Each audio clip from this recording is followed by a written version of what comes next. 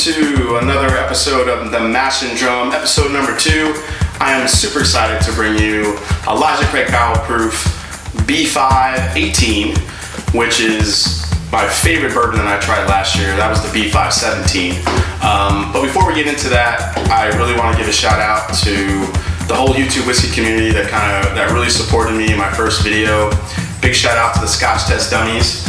I have my coin here that I won during their 12 Hours of Boom, coin 320. Love you guys, thanks for the shout out, Scott.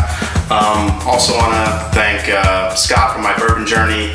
That's the wrong way from there. Big supporter from the beginning. So was Whiskey in the Six out in Canada. Thanks a lot, Rob. And Roy over at Roy from EP2, who was, if it weren't for you guys and kind of giving me the inspiration to start my own channel, I wouldn't be doing this. So thanks for the support and making it so easy. So with that said, before we get started, let's go check out this beautiful, beautiful bottle.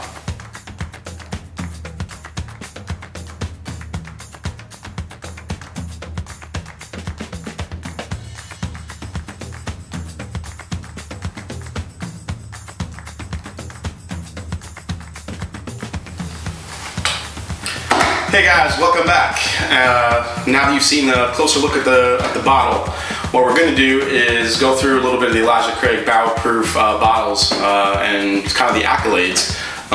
In 2017, this guy, the B517, won Whiskey of the Year for Whiskey Advocate. Just an amazing bottle of bourbon. It was so delicious. I finished that one. This is kind of my backup bottle, kind of holding on to that one. This guy, their C917, also won a big award. It won Best in Fest New Orleans Bourbon Festival and also won Best Barrel Proof Whiskey at the same festival as well. So Heaven Hill just really kind of churning out some amazing products. This guy is the A118, which came in at 130.6 proof. So this was hotter than these two, but still equally delicious. For me, I still got to go back and say my favorite of the batch was still the B517, which was just, nectar of the gods type status, and so I loved it. So this guy right here is the B518, and I'm hoping that the B's bring some good luck because I'm really looking forward to trying this one out. The difference with this one is that it comes in at a whopping 66.7%. It is 133.4 for proof. I mean, it is going to be coming in hot. So for those of you who may or may not know, this is a 12-year bourbon, which is kind of my favorite age statement on a bourbon, if there is one. 12 years is just, I think bourbon kind of really falls in between that 10, 12, maybe 15-year kind of category. I think, for me, anything more than that, it gets really kind of tasting like barrel. I kind of want to enjoy the flavors more. So normally they release about 3 batches every year. You have A, B, and C. A usually comes out in January. At least last year and this year it's been that way. It was January. The B comes out in May, and then C would be the September batch. So I just picked this up last week. Got super excited, and once I saw the proof, I'm like, oh, it's gonna be crazy to try this one. That's such a high proof. So let's get into it. I hate to rip that off, but no, didn't have to rip it.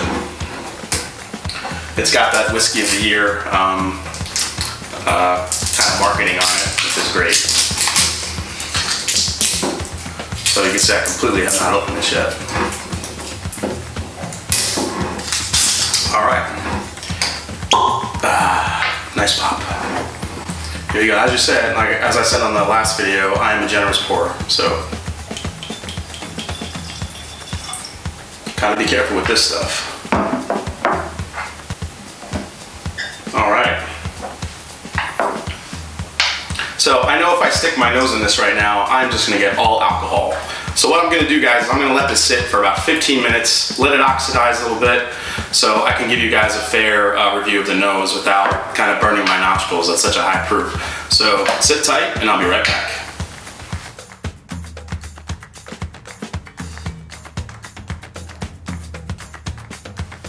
All right, guys, welcome back. This has been sitting for about, like I said, about 15 minutes. Hopefully it's opened up a little bit. Like I said before, this is a 66.7% alcohol, 133.4 proof. It is pretty hot, and I think letting it sit will kind of help the nose a little bit. Uncut, unfiltered. If I'm looking at it here, I mean, this is like maple syrup stuff. It is super viscous, almost like a liquid candy. I mean, it's kind of what you expect coming out of the barrel, uncut, unfiltered. It's just looks delicious. So let's get into the nose.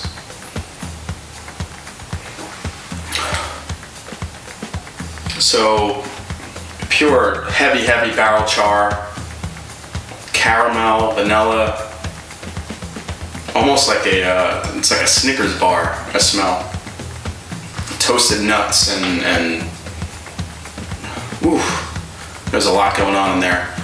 I'm still getting some of the alcohol being so hot.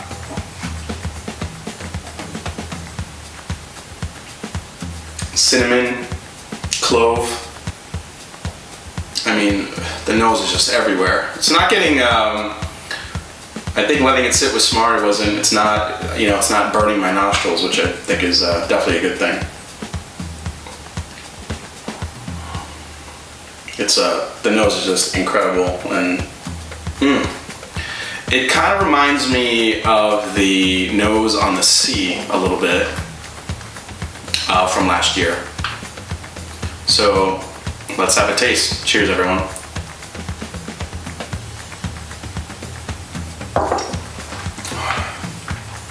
Whoa. Woo. That is hot stuff. I have to give my pal a little bit because it's you know, it's on fire right now. And there's that warmth that I love that bourbon gives you going down. Let me go back in for my second sip, as I always like to do before I kind of give you my tasting notes. Here we go.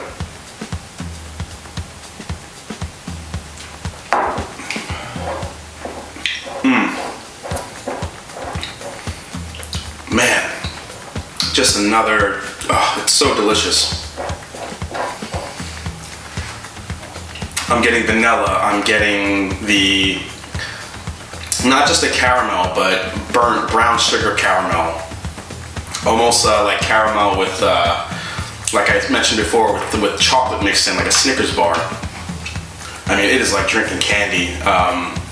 But then you got that heat that follows it, and it is oily. I mean, it just keeps going. The finish is just, it's still going. It keeps going. Now I'm getting it like right here, coming down. It's actually making me salivate a little bit. Let's go in for another sip.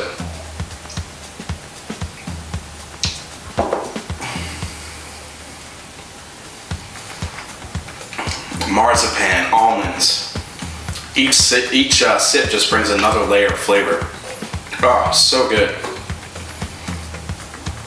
Man, compared to the other three that I've had, you know, I gotta say, the one thing that I love about these Elijah Craig barrel proofs is each bottle that I've tried does have its differences.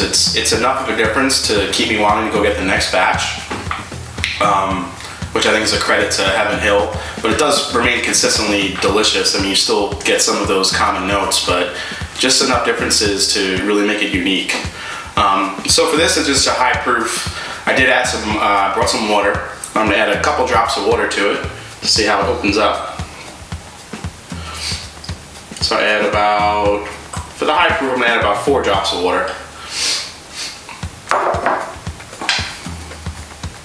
Gonna let that kind of commingle a little bit there. And let's see if it changed the nose at all.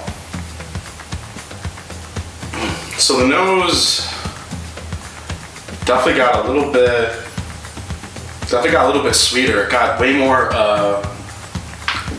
just kind of plain caramel and vanilla. It kind of lost that char a little bit. It's not as doesn't have as much depth as I had before. You know, and that probably will happen with water a little bit. I mean, now instead of the char, now I'm getting that almond smell that I got on the palate. So let's give it a taste.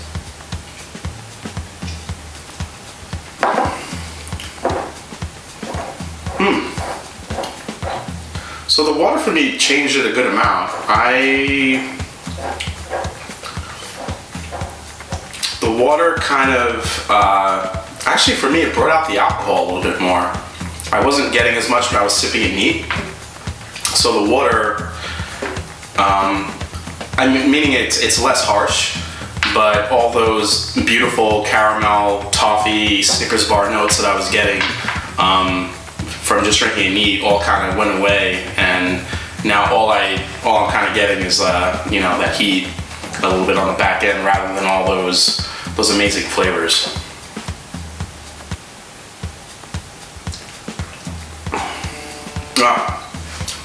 But still so delicious.